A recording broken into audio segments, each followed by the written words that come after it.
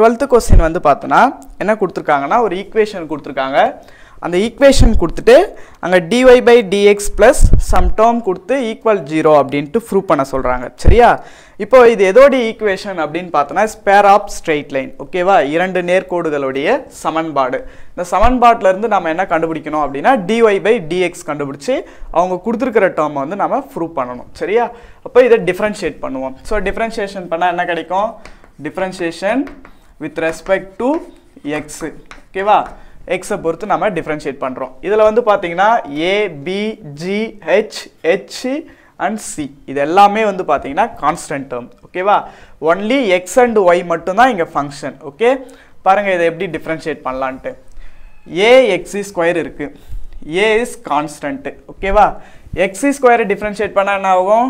2 ஃப்ரண்ட்டில் வரும். So 2 into x plus by square. by square differentiate பண்ணால் என்ன கிடைக்கும்? சிமிலர்லி 2by அப்புறம் ஒய்யை டிஃப்ரென்ஷியேட் பண்ணுறோம். ஏன்னா டிஃப்ரென்ஷியேஷன் வித் ரெஸ்பெக்ட் டு எக்ஸுங்கிறதுனால ஒய்யை டிஃப்ரென்ஷியேட் பண்ணால் என்ன கிடைக்கும்? dy by dx plus 2gx இருக்குது. So 2g is constant. எக்ஸை டிஃப்ரென்ஷியேட் பண்ணால் 1 ப்ளஸ் 2fy. 2fங்கிறது கான்ஸ்டன்ட்டு.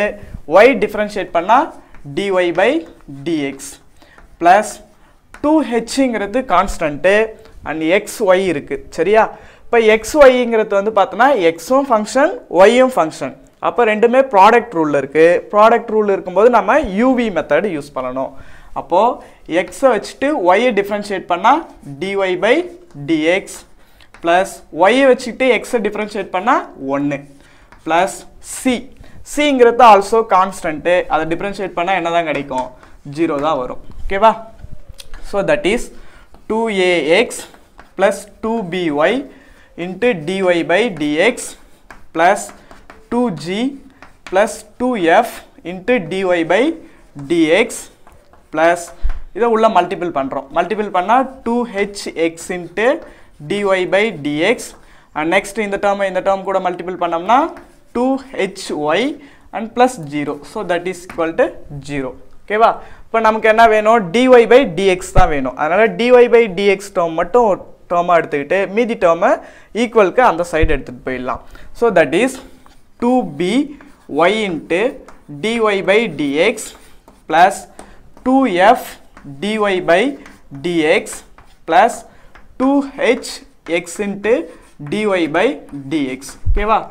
ஸோ மற்றதெல்லாம் ஈக்குவலுக்கு அந்த சைடு எடுத்துன்னு போயிட்டோம்னா 2ax அந்த சைடு போச்சுன்னா மைனஸ் 2ax நெக்ஸ்ட்டு 2g அப்போ இந்த சைடு போச்சுன்னா minus 2g next minus 2hy. ஓகேவா? இப்போ இதில் வந்து dy by dx அண்ட் 2 வந்து காமனாக இருக்குது. அதனால் அதை மட்டும் காமனாக எழுதிடலாம். So 2 into dy by dx. So என்ன இருக்கும் உள்ள? by plus f plus hx. அதாவது இந்த 3 டேர்ம்ஸில் இருந்து dy by dxையும் 2 மட்டும் காமனாக இருக்கிறதுனால அதை காமனாக வெளியே எடுத்துகிட்டு மற்ற டேர்மை ப்ராக்கெட்டில் எழுதுகிறேன். ஸோ by 2 வெளியே வந்துருச்சுன்னா f அண்ட் 2hx இருக்குது. 2 போயிடுச்சுன்னா hx. So that's equal to இதுலேயும் 2 காமனாக இருக்குது. அதனால் -2 காமனாக இருக்கிறதுனால -2 எடுத்துடலாம். So that is ax plus g plus hy. So இந்த ப்ளஸ் 2க்கு -2 கேன்சல் பண்ணிடலாம். நமக்கு dy by dx தான் வேணும். ஸோ தட்ஸ் ஈக்குவல் டு ப்ராக்கெட்டில் இருக்கிறது அந்த சைட் போச்சுன்னா டிவைடுக்கு மாறிடும். ஸோ தட் இஸ் இது எப்படி எழுதலாம்னா minus ax plus hy plus g by இது இந்த சைடு வந்ததுன்னா by plus hx plus f அப்படின்ட்டு எழுதலாம். ஓகேவா? ஸோ இது என்ன பண்ணலாம் அப்படின்னு பார்த்தோன்னா இந்த மைனஸ் டேர்மை இந்த சைட் கொண்டு வந்துடலாம். ஈக்குவலுக்கு இந்த சைட் கொண்டு வந்தோம்னா என்ன ஆகும்? ப்ளஸ்ஸாக மாறிடும். ஸோ அப்போ என்னென்னு எழுதலாம்? இன்னும் dy by dx minus term side வந்ததுன்னா plus ax plus by plus g by என்ன இருக்குது கீழே by plus hx plus f. So that's equal to 0. So இதுதான் நம்ம ப்ரூவ் பண்ண வேண்டியது. ஓகேவா?